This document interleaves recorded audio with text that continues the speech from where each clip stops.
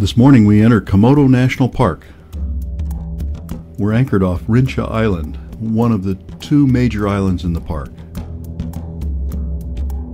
Here we are. We've been warned that it's breeding season and the big dragons are in the hills. An eagle looks us over, probably thinking there may be some scraps left over after the dragons are done with us. I hope this concrete dragon isn't the only one we'll see. Not to worry, about 100 yards past the entrance, there it is.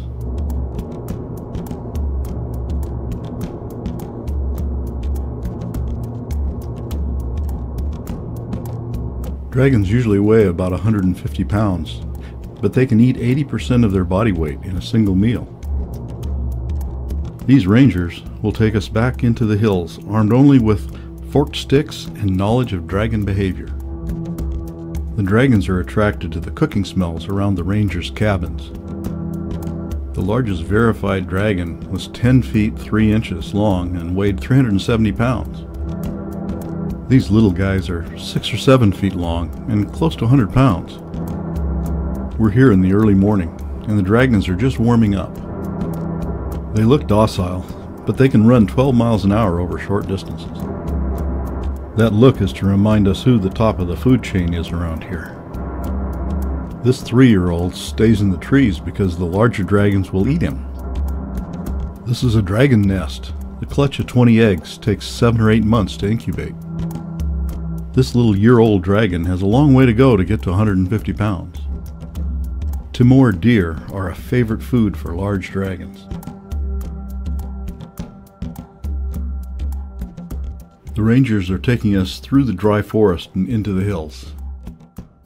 Rinca Island supports 1,300 dragons of the 4,000 to 5,000 in the world.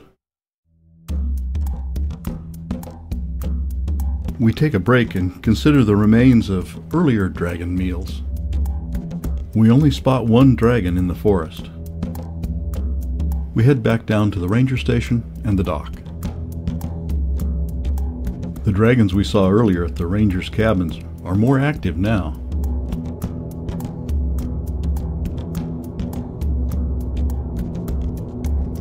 We get a taste test, dragon style.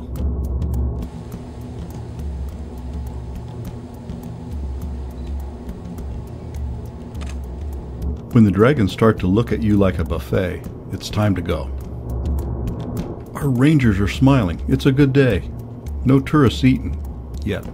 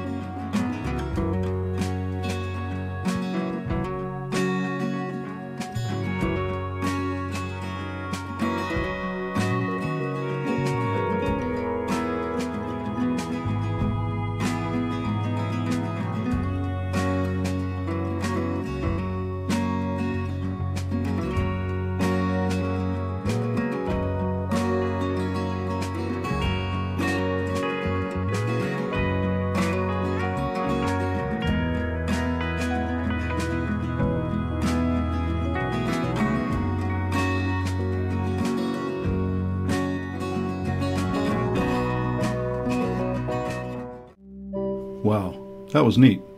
How can we top that? How about the best snorkeling so far around this little island?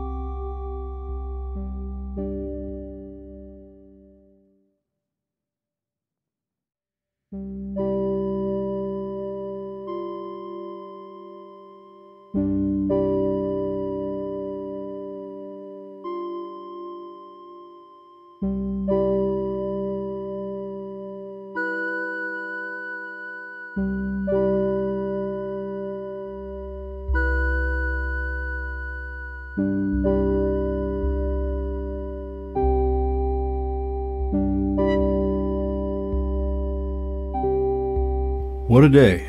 Dragons, sailing, a beautiful coral reef. What next? Dinner on the beach.